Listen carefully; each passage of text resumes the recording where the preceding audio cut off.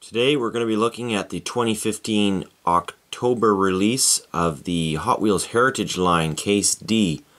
But first, a quick peek at a couple collector convention cars from the October Los Angeles convention. Just got these, one of each, beautiful card work on them, quite detailed tampo work on them, real rider wheels and metal bases of course. These are pretty low production vehicles as well. So number 2200 out of 2400 roughly. And just a ton of nice tampos on this car. Really high gloss paint job. Super detailed front tampo work. So I thought I'd share those with you guys. Not something you see every day. Had to order these online of course, specially because they're not found in stores. And I guess if you went to the convention you had a chance of getting these. Not sure how exactly that works. I have yet to go to a convention, although it is high on my list of things I'd like to do. But anyways, let's crack into brand new Heritage Case D. Of the two Heritage release lines, Real Riders and Redlines, this is a Redline case. Number 956D, as you can see. Fresh case, cracking it right before your eyes. I think all the cars in this case are going to be desirable as far as collectors go, and because of that I opted to buy a full case on eBay. And I just like to have duplicates, especially of the really nice castings. So here we go, cracking it open. It's funny, every time I see one of these case unboxings there's some comment about how they're packed. Well, this is the fourth case, so we're not going to comment on that. I just did. Oh boy. Straight out of the box we've got two 1969 Mercury Cyclones, number 12 of 18. Now we're going to be opening up all of these cars, of course, and putting them on my turntable for a quick close-up look outside of the packaging. But here's the packaging, the Redline stuff. The cars in this series, Bone Shaker, well, you can see them here. There's 6 cars in the series. 16 cars to a case. I really like this one. I'm very happy to get 2 of these, so we'll look at that one, like I said, close up. And the Bone Shaker. We got, what, 1, 2, 3 Bone Shakers. Now these are pretty popular castings as well, especially when they feature a metal base as they do, and Redline wheels. I have a feeling these are not going to be hanging around on the pegs too much either, so even though there are 3 of them, pretty cool little cars. Quite heavy for the Bone Shaker too. Usually it's got a plastic base. And another heavy casting, the Custom 56 Ford truck. This one's all metal as well. Redline wheels. Well, they're all going to have Redline wheels, so I think I can probably stop saying that already. 3 of those. It's a nice truck. I really like this truck from Hot Wheels. It's well proportioned. And nice dragster look to it. Alright, what do we got here? Oh wow, that's nice. 1970 Camaro. Let's get all of them out. Got 1, 2. Got 3 of those. And what a nice job on those racing tampos. Almost reminds me of the racing series. What was it called? Hot Wheels Racing.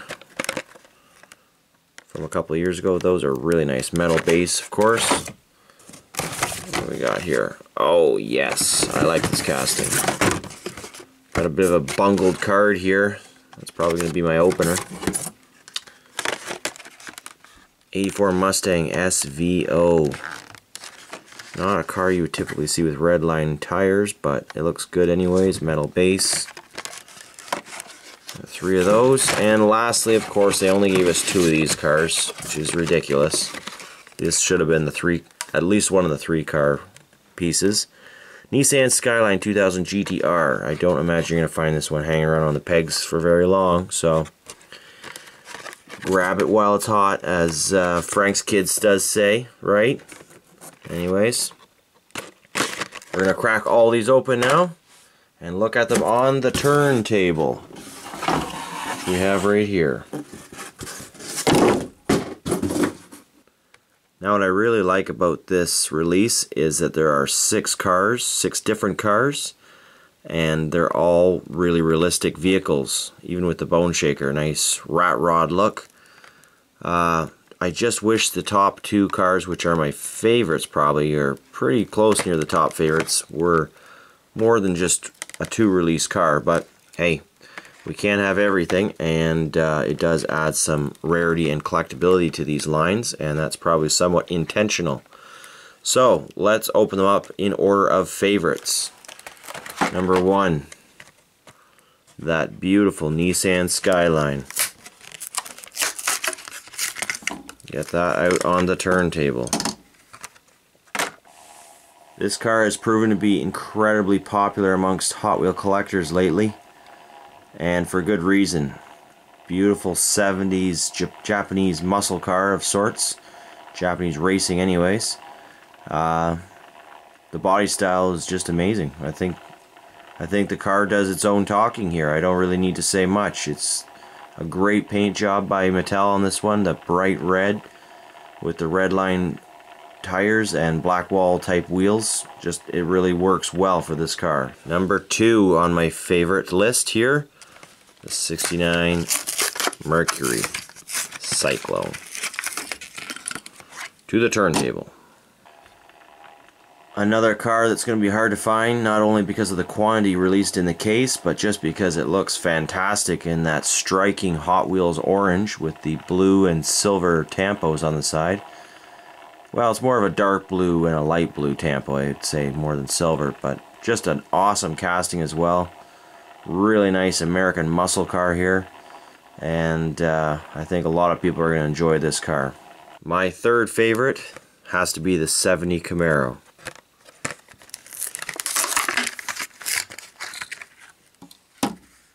Now here is one of the most iconic American racing cars of all time.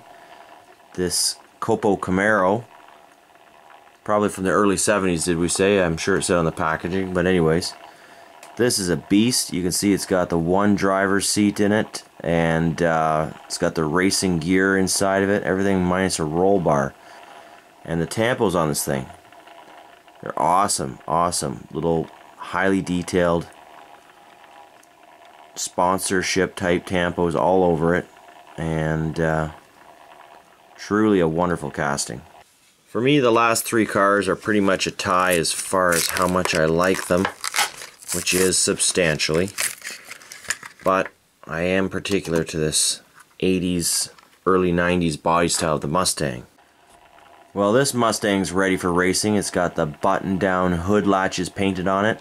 It's even got those neat little signal lights pointed at the painted at the back of it, although they didn't go all the way around the back, strangely. Might have been kind of nice if they had. An easy custom to do though for yourself if you'd like to. But this car is just probably one of my favorite castings. It's a newer release. Hasn't been around for that long, and it's a nice big heavy car. Works well on the track and just looks really nice in a lot of different paint jobs that's been released so far. Next out of the package, that sweet candy purple pickup truck. Now this truck, I believe, used to have an opening hood, but it doesn't anymore. That may have been a few releases ago though. Now here's a classic Hot Wheel if I ever see one. Big old Ford pickup truck. It's got the tubbed out rear wheels, drag racing style. Engine sticking through the hood. Just really, really nice. I love the body lines on these old pickup trucks. Shaved rear bumper, dual exhaust. And last but not least, the Bone Shaker. Nice. Hey, that's not the Bone Shaker. What are you doing there? There's the Bone Shaker. Always a cool casting. Look at the rake on it. Those big, tall, thin tires on the back look really authentic. The angry gleaming skulls on the front sparkling away. Those huge side pipes. And a cool tampo on the side door. Just wait for that to come around once more. Check that out. Bone Shaker Customs. Let's go take a look at these things on the Hot Wheels track now and see how do they fare. The track is all set to go. Hot Wheels racers, take your lane! I'm just guessing, but I think that the Bone Shaker might take the place of first on this one. But it's anyone's game, so let's find out right now.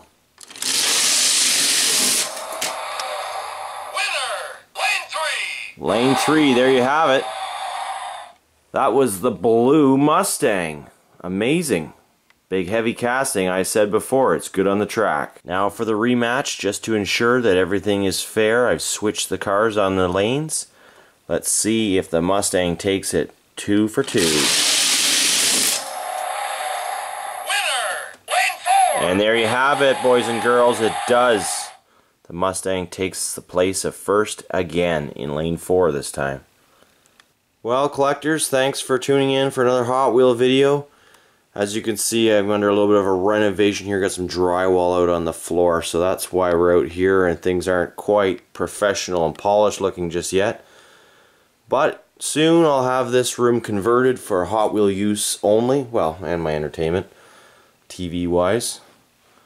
And so then it'll start looking like something. As you can see, I've got the cars kind of creep around the corner there, the green lights. That was kind of continuing across the wall. But looking at getting a whole bunch of cases for the walls and setting up all my tracks on this rather large 12-foot by 14-foot floor space area here. And as you can see here, all my tracks. So this is just a little update for those of you that stuck around to the end of the video. Things to come in the WTF FOR Hot Wheel basement. Not just the Hot Wheel room, it's going to be the Hot Wheel basement.